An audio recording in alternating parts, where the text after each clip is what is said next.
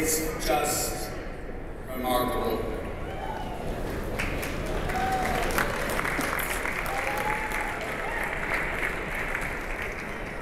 On June 14th, 1977, my partner, Debbie Pena, the handsome man at table 32, one of the handsome people at table 32, Debbie and I marched through the streets of Chicago, protesting the appearance at the Madonna Temple of Anita Bryant, the orange juice queen, who was bringing her anti-gay campaign to Chicago. And what was her campaign called?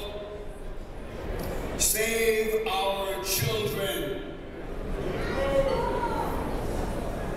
And what were we and the 2,000 other marchers in the 70s, what were we demanding? We were demanding not to be treated as a bunch of child molesters. We certainly were not talking about marriage. In the 1980s, we were consumed in the fight against government inaction in the face of AIDS. With our dying colleagues, the bravest people I've ever known, we marched and marched and marched in Chicago, culminating in the April mobilization of 1990, when we laid down in those same hard streets in front of police horses to force faster and better drug research.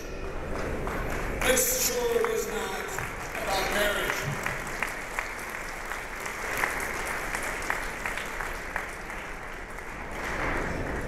What were we demanding? An end to the government policies and public attitudes that treated us as disposable trash to be ignored and left to die. Also in the 1980s, as our self-esteem grew, we demanded laws to end the legal discrimination that allowed LGBT people to be fired from their jobs legally, or denied an apartment legally just because they were gay. We built a community. We worked with our allies and we passed the Chicago Human Rights Ordinance December 21st, 1988. The Cook County Human Rights Ordinance, March 16th, 1993, and the Illinois Non-Discrimination Amendment, January 11th, 2005. So,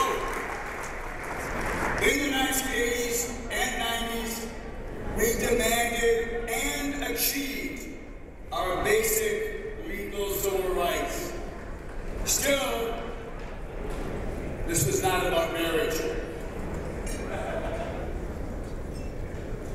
The meaning and possibility of marriage hit me hardest in one moment at a March 2004 board meeting of the Equality of Board of Directors. We were discussing whether marriage equality should become our next #1 legislative objective, when our treasurer, a very controlled banker, suddenly burst into body-wrenching sobs, because at that moment, he realized that he and all of us could realistically aspire to real equality, that he might live to experience legal recognition of the worth of his love, that our lives could be equal to everybody else.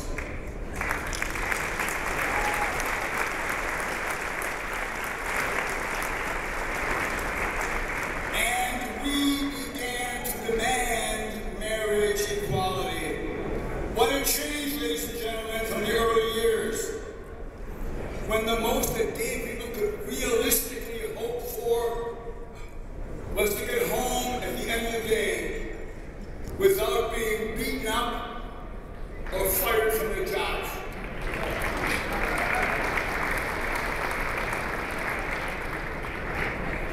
so, finally, it was all about marriage.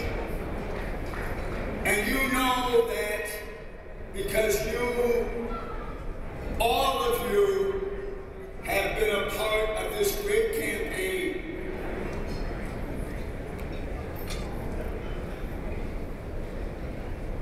The idea that gay people could be legally encouraged in our love ignited our enemies' opposition even more than had their earlier conviction that we were all morally despicable pedophiles. Damn.